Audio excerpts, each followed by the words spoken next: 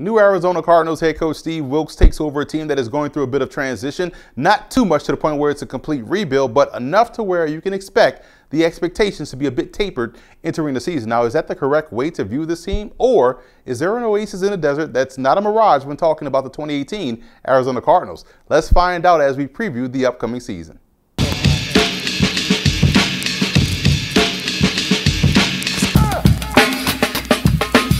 Let's get things kicked off by taking a look at some of the key storylines heading into the season as we go into our 4-minute offense. The Arizona Cardinals have a new head coach in Steve Wilks, who comes over after a 6-year run as the Carolina Panthers defensive backs coach. He spent the last 2 seasons as assistant head coach, and last year was also the Panthers defensive coordinator. Now, Wilks has been a well-respected defensive back coach for well over 20 years and brings a strong coaching philosophy to the table with regards to how he expects his team to play and the pressure that he will create. I feel as though this was a terrific hire because when you look at this Cardinals team, they are closer to being great on the defensive side of the ball than they are on the offensive side of the ball from a personnel standpoint. That's why one of the most important moves for Wilks that he made as a head coach, his first stint as a head coach, was to bring in another former head coach, Mike McCoy, to run his offense. The mark of a good head coach is hiring good assistants, and from the looks of his staff, Wilks is already off to an excellent start. There's a legitimate quarterback battle going on in the desert as free agent signee and longtime veteran Sam Bradford is competing with first-round pick Josh Rosen for the #1 job. Bradford gets the dreaded qualifier when he's healthy, or if he's healthy when you bring up his name, and he was having a fantastic start to last year for the Vikings before going down with an injury. That's why Rosen has a legitimate shot to win the job. I actually compared Rosen to Bradford from a skills perspective at UCLA, and to be honest, he has some of the same injury concerns as Bradford. Now, from all reports coming from training camp, Rosen seems to be a quick study and has made this race much tighter than expected. The Cards also brought in Mike Glennon to be the #2 or #3 on his roster, but his job may not be guaranteed as rookie undrafted free agent Chad Canoff from Princeton seems to be making a serious play for the spot, which will definitely keep things interesting the rest of the summer. Like I mentioned a few minutes ago, Steve Wilks has an excellent track record of success in the secondary, and that was one of the major question marks about this Cardinals defense for a few years now, mostly because of depth questions at corner. This offseason, they went out and acquired Jamar Taylor, Bené Ben-Wickery, and drafted Chris Campbell out of Penn State to hopefully provide an upgrade alongside all-pro corner Patrick Peterson. When the Cardinals were great, they could match up with any passing game across the board, and you can bet that one of the major priorities in year 1 for Coach Wilks is to ensure that is the case for this Cardinals secondary. We all know that a great pass rush can easily help out any secondary, and one of the best pass rushers on the team is hoping to return from injury by week 1, and that's Marcus Golden. Golden, who is entering the final year of his contract, is coming off of a torn ACL. He's scheduled to be out there opening week and is taking his rehab with the right approach by not wanting to rush out there for the sake of just being out there. He understands the stakes that are at play here, being that it's a contract year. He wants to make sure that, #1, he's healthy enough to maximize the leverage that he has, and 2, wants to remain that way throughout the season. He should thrive again for Arizona once he hits the field.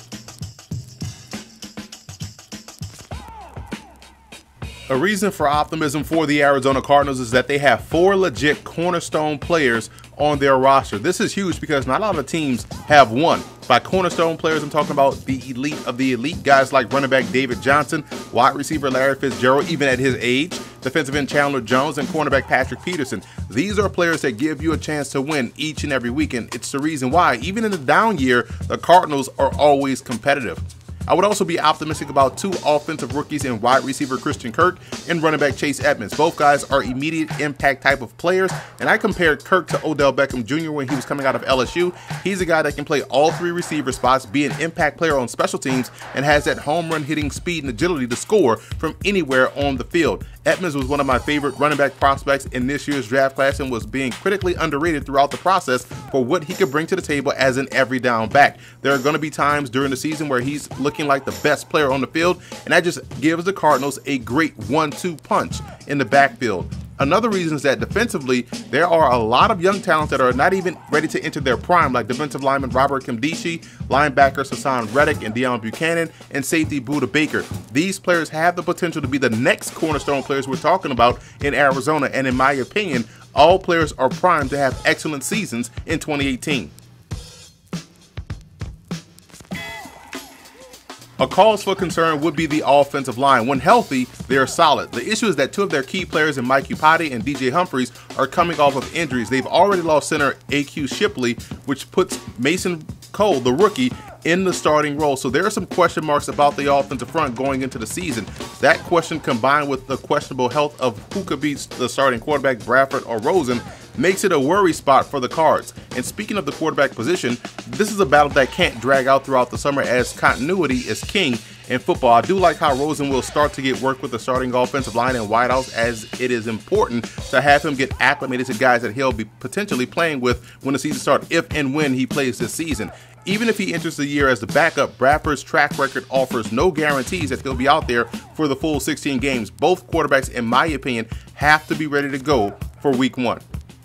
Now, here are some quick takes as the Cardinals go through training camp. I think wide receiver Chad Williams and defensive tackle Robert Nkemdiche will have breakout years. Williams will have to fend off rookie Christian Kirk for that number 2 spot, but either way, no matter the role, he has the skill set to succeed. And I think Steve Wilks can get the most out of Nkemdiche, who has a lot of the things that you can't coach, and with the things that you can, like technique and scheme, should make for a fantastic 2018 for the Ole Miss defensive lineman. Some camp surprises are 2 undrafted rookie free agents in tight end Andrew Vollard and cornerback Dietrich Nichols. Both guys are playing positions that are huge needs, in my opinion, for the Arizona Cardinals and have a chance to make the roster. Vollard is a matchup nightmare type of a prospect, and Nichols has terrific quicks and instincts for the position. Some rookie standouts this year will be running back Chase Edmonds out of Fordham and cornerback Chris Campbell out of Penn State. Edmonds was a star at Fordham and will prove to be a huge steal for the Cardinals because of his ability as a complete player. He'll be a household name by season's end, and I thought Campbell was a pro-ready type of a prospect at Penn State and should step in and hold down one of the 3 top spots in the secondary from a cornerback perspective from day 1. And from a fantasy football point of view, running back David Johnson is the main early round target for your fantasy team. He's a yardage machine on both ends of offense and is always a wise investment when healthy, which he should be this season. The road to the Super Bowl for the Cardinals goes as follows. The cornerstone players we talked about earlier have to remain healthy all season long. More in particular, a guy like David Johnson, who means so much to their offense, but they can't lose any one of the 4 players for an extended period of time this year. The offensive line surprises and proves to be an asset and not a liability. If that happens, this offense will improve dramatically. And finally, whichever quarterback starts or plays can bring stability to the offense and provide some semblance of balance, combined with an improved offensive line and a stout defense, could easily have Arizona and Atlanta come February. I have the Cards finishing 3rd in the NFC West. There's too much talent on this team, in my opinion, for them to finish last. At worst, this is an 8-8 ball club. If the offensive line and quarterback situation gets squared away early in the season, then they could be in the mix for that final wild card spot in the NFC. I just feel like they may be just a year away from that being a cold, hard fact. So that's it for our 2018 NFL season team preview. Be sure to follow me on all of our social media accounts. Also check out and subscribe on iTunes to Football Game Plan Podcast, and to find other NFL team previews for our 2018 NFL season kickoff, visit the YouTube channel at youtube.com/footballgameplan and click that subscribe button.